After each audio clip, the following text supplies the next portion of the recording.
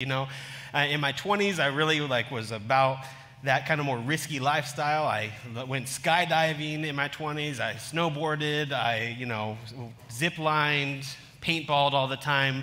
I just loved that adrenaline rush, that just like feeling alive and going out there and doing it. Well, I'm 36 now, and those things are still fun. Don't get me wrong, but also, you know what's fun? Couches. And warm blankets and coffee. Those are really good contenders for all that exciting stuff now. I love comfort. I love just hanging out at home. There's nothing better than putting on the game or watching the movie and ordering pizza and just relaxing. I just love that. And all those things are still fun, every now and then. Around graduation time, I'm the youth leader at Sunrise, and almost every graduation, there's at least one youth in my group that's like, I really want to go skydiving. Would you go with me? And I'm always like, that sounds fun, but then my brain's thinking also I remember how sore I was after skydiving, and I don't know if I want to do that again.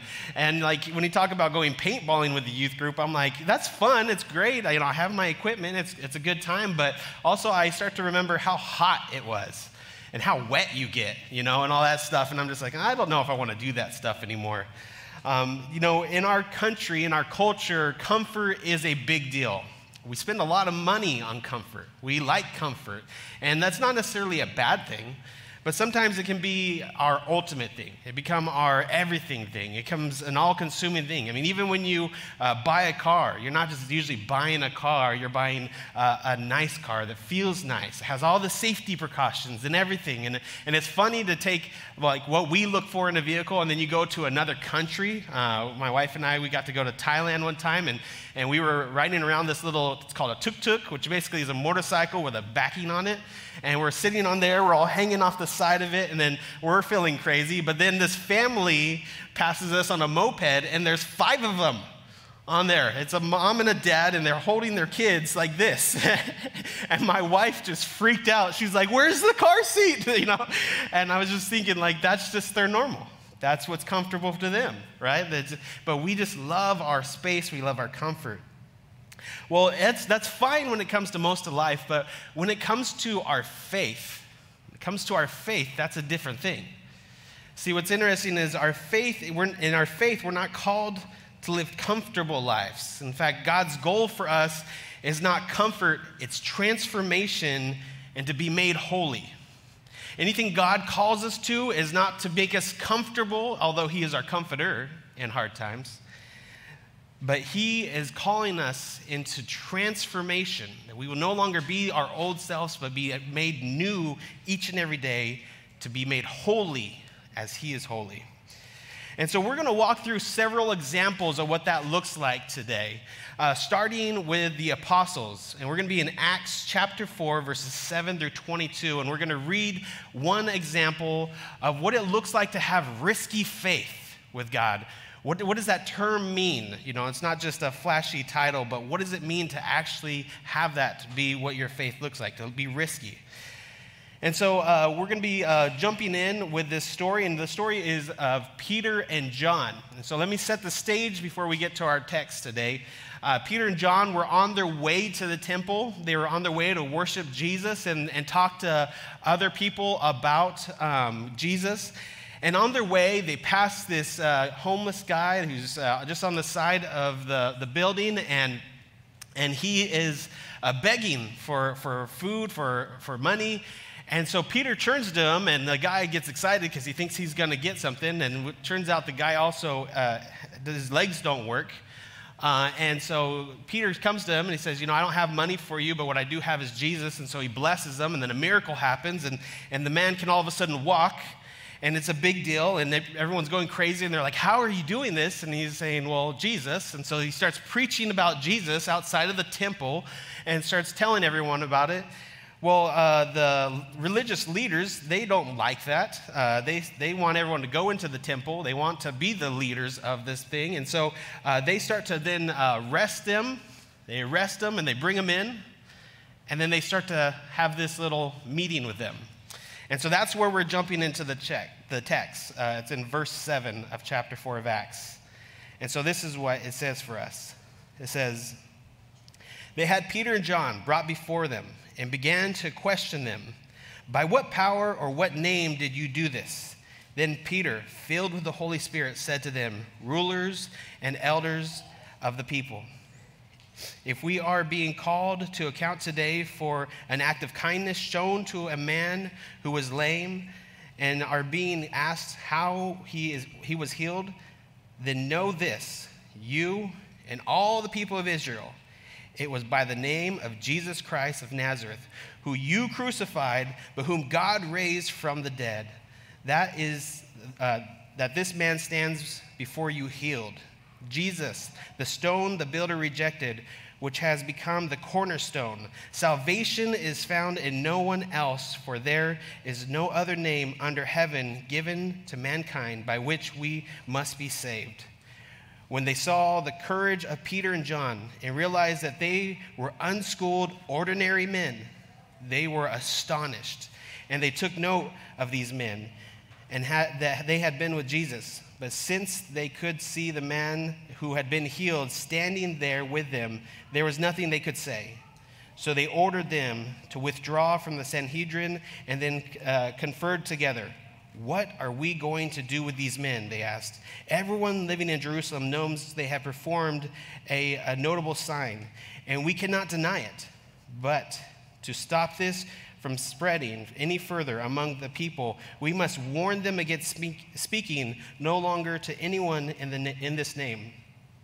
Then they called them in again and commanded them not to speak or teach at all in the name of Jesus. But Peter and John replied, which is right in God's eyes, to listen to you or to him?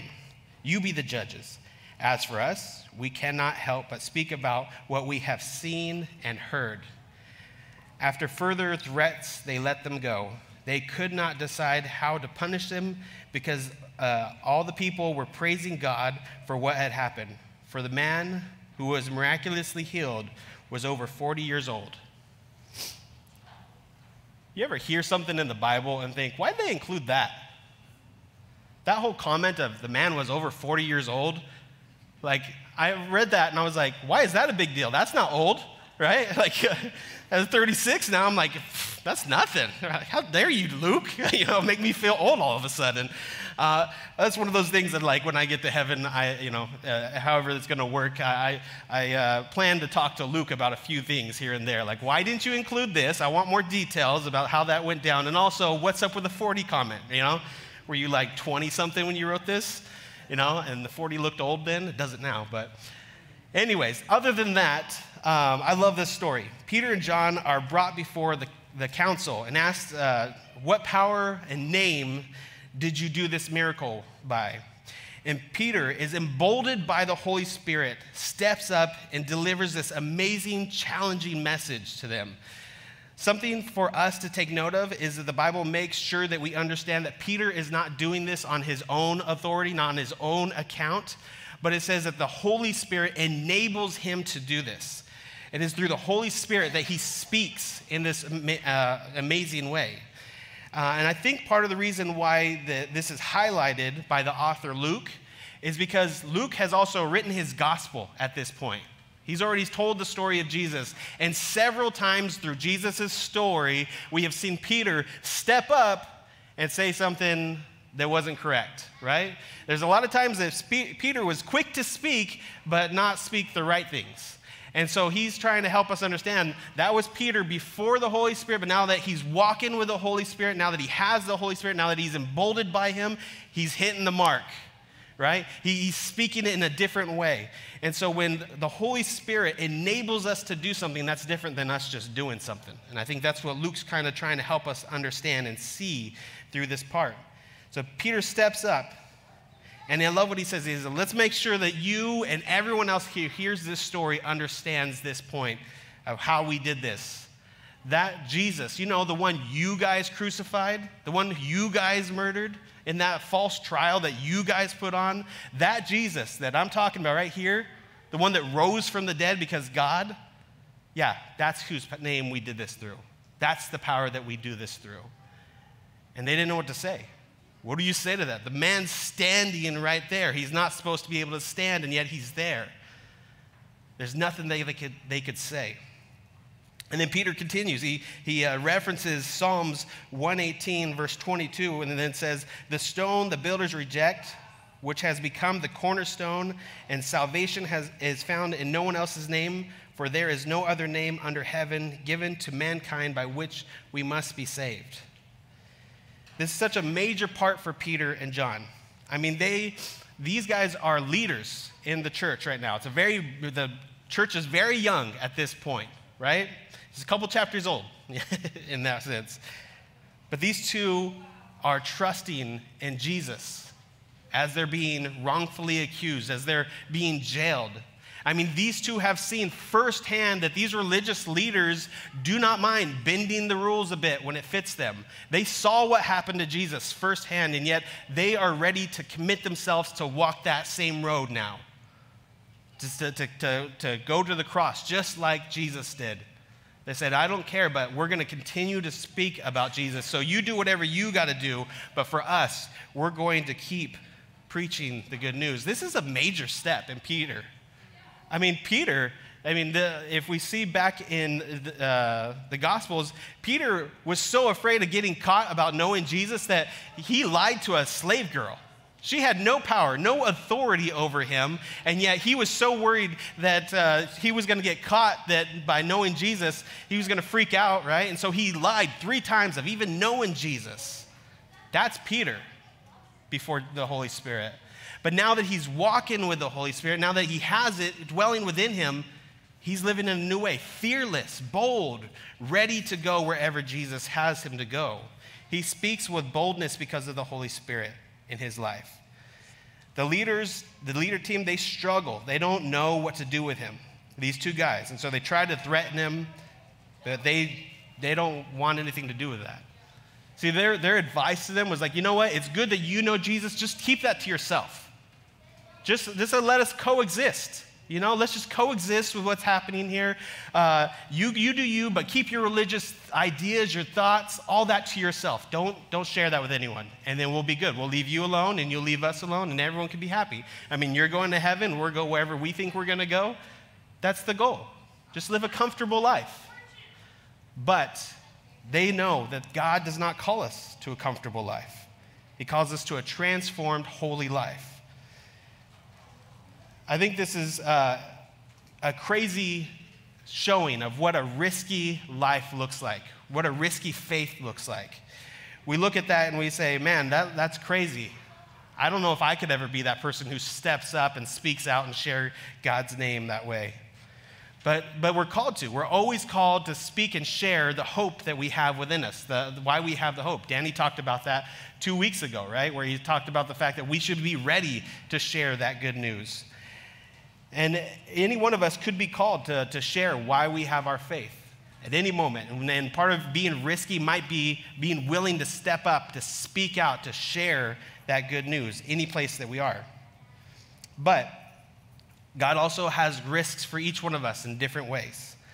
I'm going to hit on this a few times, no matter, in my sermon, but for each one of us, what looks risky to you might look risky or not so risky for someone else. Each one of us has a different level of our walk and where we're at with him. And so for each one of us, that risk factor of trusting Jesus, of our heart being like, Jesus, if you don't show up, this isn't going to work, it's going to look different for each one of us. And so for one example here, we see the apostles stepping up and speaking before leaders, sharing the testimony, preaching, basically. And that might be what it looks like for you, to step up and take a risk with your faith. But I want to look at another example for us. We're going to be in Acts chapter 9, verses 26 through 30, and look at another example of what risky faith could look like. And so again, let me give you some context of what's happening here. There's this guy named Saul. He is someone who is an enemy of the church. He hates the church. He wants to destroy it. He believes that this is just a cult, this Christian thing, this Jesus movement that's happening. He thinks it's a cult and he needs to crush it. And so he, being a righteous Jew, thinks that it's his God-given right and his duty to smash this. And so he goes out and he's chasing the church. He's jailing people. He's trying to destroy what Jesus is doing. And he thinks Jesus is just this crazy dude. And so he's going after it with everything that he can. And so he's on his way to go arrest more people in a far-off land. And on his way, he gets hit with Jesus. Jesus shows up. And then they have a conversation. And at the end of that conversation, Saul realizes, oh man, Jesus is the Messiah. That changes everything. And so he basically does a 180 in his life and starts following Jesus. And he goes out and he starts preaching about Jesus and doing it so much so that the Jewish temple that he was at starts to try to kill him because they're saying, this guy, he's a traitor. We got to destroy him. He's for Jesus. No, we got to cut him out. So he has to take off and go to Jerusalem and find coverage with the church there. And that's where we're going to pick up our story on Acts 9, verse 26. And it says, when he came to Jerusalem, he being Saul, he tried to join the disciples, but they were afraid of him, not believing that he really was a disciple. So he goes to Jerusalem thinking, I'm going to find my brother and sisterhood, right? I'm going to find my family of Christians. I'm going to go there and find that cover. And he gets there and he finds his past daunting over him, right? The church is like, nuh-uh, we're not dumb. You know, we're not stupid here. We're not just going to let you come in and figure out how we work and take us down from the inside. You're like the dude. You're on number one on the hit list of people that we've been praying for. No. Like, this isn't going to work. We're not just going to let you in. And so he's kicked out. He's left on his own for a bit. And what's amazing is something for us to understand. You know, Jesus forgives us, but the consequences of our past life still sometimes have consequences. You know, Jesus forgives you, but there's still some reconciliation that takes time to heal. You know, it takes time to mend those relationships, to fix those wrongs that have happened. You know, that's that process of being made holy. It's not just and you're Jesus. No, you're justified as Jesus is, but being sanctified, being made holy is a lifetime process that Jesus walks with us, that the Holy Spirit enables us to do. And so continuing the story, verse 27 and 28 says, but Barnabas took him and brought him to the apostles, and he told them how Saul on his journey had seen the Lord, and that the Lord had spoken to him, and how in Damascus he had preached fearlessly in the name of Jesus. So Saul stayed with them and moved about freely in Jerusalem, speaking boldly in the name of the Lord. So Barnabas comes out and connects with Saul. He goes out and he connects with him. He hears his story, hears his testimony, hears his heart, and he just starts to see, man, this guy loves Jesus. He understands that this guy truly is a disciple. And so he brings Saul to the rest of the church, and he puts his seal of approval and says, this man is a man for Jesus. He's one of us. See, Barnabas was taking a risk by meeting Saul just by itself. That interaction. Barnabas was a leader in the church then.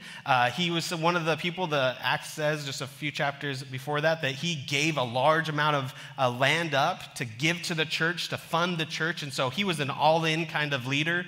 He gave of his possessions so that everyone could have enough. And so he was a great leader in the church already. So he would have been a great get for Saul just by himself. Saul's like, I can't get into the church. I'll at least get one of their great leaders, and take him down. But Saul truly was a believer. So Barnabas took a risk by even just meeting with him, and then takes another risk by just giving his stamp of approval onto Saul. What we can highlight from this story is that risk can look different. As we said, it could look like standing up in front of people and delivering a message about Jesus. It could look like a friendship. Just going and connecting with someone, starting a conversation. We see that in Acts chapter 7. Philip is walking along and he risks a moment of awkwardness as he goes to a man and says, do you know what you're reading? Let me explain it to you. Whatever that risk looks like for each one of us, it's different. But we have to rely on God to come through. So whatever it is, the step will take intentionality and sacrifice. It makes us feel uneasy at times, when we have to risk so much. And many of us, honestly, worry about even like saying hi to a stranger, right? We don't even know if we want to risk that much to have an awkward hello with someone or to get too involved. At least maybe I'm just speaking for myself, but sometimes I don't look at a stranger walking by because I'm just like, I don't want to get into it, right? I don't want to say hi. I don't want to, sometimes it's hard to be friendly all the time, right? And so sometimes we don't even want to risk that kind of relationship, but maybe that's what God is exactly calling us to step out of our comfort zone, what makes us happy or makes us feel great. See, Jesus, he called us not to a warm church or a couch with blankets. Instead, let's turn to Matthew chapter 16, verses 24 and 26, and let's see what Jesus calls us to. It says this, "Then Jesus said to his disciples, 'Whoever wants to be my disciple must deny themselves, take up their cross, and follow me.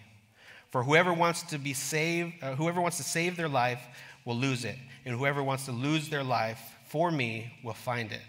What good will it be for someone to gain the whole world yet forfeit their soul? For what can anyone give in exchange for their soul?'" Jesus is saying this actually right after he tells the disciples that he's going to suffer and die for them. And what's amazing is right after he says that, the first time he brings that up to the disciples, Peter pulls him to the side. And he says, "Jesus, I don't think that's a good plan." He says, I think we should go a different direction. That doesn't sound very comfortable. I think, what if instead of you dying, you didn't, and then you just became king and made Israel like, what's the Messiah supposed to do? Make Israel great and be a conquering king and all of these things. Why don't you do that instead of dying? Like, that doesn't make sense. That doesn't go with what I think we should be doing. And Jesus turned to him and says, "Get behind me, Satan. You are a stumbling block to me, and you do not have in mind the concerns of God, but merely human concerns." Jesus is challenging Peter to follow him out of his comfort zone and into a life of taking risks, a life of faith, but to do that with God. Not just to live a risky lifestyle, but to do it with God. And that brings us into a good conversation by itself. There is a difference between risky faith and recklessness. All right? Risky faith, what does that mean? Well, I got some points up here, I believe, of what risky faith can look like. It means that God is calling you, is one of the stipulations. If God's calling you to it, there's lines in Scripture. It's not just like this like movement in your heart and your head of God saying, "Hey, you should do this," but also you can go to Scripture and say, "Oh yeah, that lines up with what is here." Scripture always aligns with something that God's telling you to do. Right? It's never going to be like God tells you something and you'll be like, "I don't see that anywhere in Scripture. Guess I got to do it." Nope. That's not Jesus. That's something else. And so we look to Scripture to understand, to put on the glasses of interpretation for what the Spirit's calling us to do. And then if it's a big thing, you can also go to your community. And you can say, "Hey, I feel like God's calling me to do this." Maybe it's start a small group. Maybe it's to make a change in your career or something big. You go to your community that God has placed around you, godly people, and you throw it out to them. And you say, "Will you pray with me on this? Well, can we kind of sort this out together?" And through the confirmation of the community, you find alignment. You understand this is what God's calling me to do. Even if I'm not comfortable, even if it makes my heart race a little bit, God's calling you to do it. And there's a reliance on God's empowerment. It's not, "Oh, I'm smart enough, I'm wise enough, I'm rich enough, I'm whatever enough." It's, "I need Jesus to come through or this thing's going to fail." And that's where we want to be. Recklessness, on the other side, it just comes from us. It just says, "Yeah, I think this is a great idea. Let's do it." Is it with Scripture? I don't know. I'm sure. It sounds like, I don't know. I think so. Oh, you better go check, right? That's recklessness. Little alignment with Scripture, if at all. No connection with your community. You don't want to tell anyone in the church about what you're doing, right? That's shady. That's probably not something you're supposed to be doing, right? If you're keeping secrets, that's usually a sign. And the last one is, it's all about self-empowerment. It's me. I can do this. I'm strong enough. That's how you know you're being reckless with your life, and that's not what God's calling us to do. Risky faith is what God calls us to, where we rely on him to come through. A major difference between the two is what we see from Acts 4 with Peter and Matthew 24. Peter, in his self-assurance, his recklessness, tells Jesus what to do. And in Acts 4, we see the flip, where the Holy Spirit is enabling him to speak Jesus' truth to people around him. So here's the major question for us. What is God calling you personally to do? What does living a risky faith look like for each one of you? Like, again, for each one of you, it's different. For some of you, that question could be starting a conversation with someone that you've just kind of felt like God might be calling you to talk to that person, but you're not sure, you don't know where they're at, you don't know if you want to get involved, you have to give up more time, all that stuff, risk getting hurt. But maybe that's exactly what God's calling you to do. Maybe it's just a simple hello. Maybe it's an invitation to church. Maybe it is to start a small groups. Maybe it is to go to the Madrid's house or office and connect and risk being exposed and growing with God. Oh, man. Maybe that's what risky faith looks like to you, to actually trust a church again, because I know some of us have been deeply hurt by church. And maybe it's just being willing to risk it again and see if this church, God wants to do something different today. Because I think he does. Whatever that looks like for you personally, that's between you and the Holy Spirit. But my hope for you is that you would step into that. That you would step into that. Because in there, in God's presence, that's truly where we find security. He is our ultimate comforter. And when we risk it with God, that's where we find everything that we possibly could need. So that's my first question for you. You personally, what does it look like for you to risk? And here's my second question. Imago Church, what does it look like for Imago Church to take some risks? What does it look like for you guys to step into what God has for you? And I know some of the things that you guys got in front of you. You guys got some big challenges in front of you with having to change locations, all the things swirling around you guys. And this is a risky time. Some of these decisions you guys got in front of you, there can be a desire, let's just be comfortable. Let's just go with what we know. Let's go with what's easy. That sounds great. But maybe the conversation needs to be, where is God wanting to plant us? What community do we need to be blessing with our community? What does God have for us? And let's risk it. Let's rely on Jesus to come through. So don't just settle for what's comfortable, but to push in, Imago Church. What does God have for you? And to risk it for him. That is my question for you guys to start to pray about. You know, the things that you guys have in front of you, honestly, are the things that in churches. And we see that all the time. There's several hundreds of churches around here whose names we don't remember because they didn't make it. And we don't want Imago to do that. Not that I think that's what's happening, but it's just the challenge in front of you. So we have to step out on that ledge with God and say, I trust you. Realizing that on the ledge with God is the safest place that we can live our life. Not in the corner, but on that edge with Jesus where we say, I trust you, that you're holding me nice and firm. More than my feet are stable on this ground, I trust you. And that's where we live our life as Christians. And so what is God calling you personally to do in your risky faith? And what is Imago Church called to do? That is my prayer and my message for you guys today. Let me pray for you guys and invite the worship team to come forward. God, I thank you so much that you don't leave us in the corner. You don't put us on the shelf just collecting dust and saying, I'll get to you one day. Wait till heaven and then you'll understand. You call us to live a holy life here today. God, I thank you so much for the Jewish tradition where it wasn't about afterlife. God, the Jewish tradition doesn't actually care a lot about life after death. Actually, it's all about the here and now, that we have today to serve you, right now to walk with you, to be made holy because of you. That you gave us right now, here today, physically today, to worship your name. And God, I pray that you would help us to step out of our comfort zones, to risk awkwardness, to risk feeling any kind of nervousness, to take a risk with you, Jesus.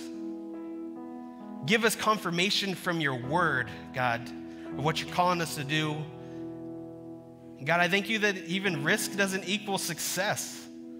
That's not the end goal. The end goal is the trust that is built as we step out with you. Just the fact that we said, God, I'm trusting you in this is already victory enough. So God, I pray that you would help us, each individually, to right now, Holy Spirit, put in our head and our heart, this is what I'm calling you to do this week. And I want you to read your scripture more and trust that that is going to make a difference in your day. I know that you're busy and 15 minutes sounds like a lot, but I'm calling you to read your word and trust that it's going to be made worth it.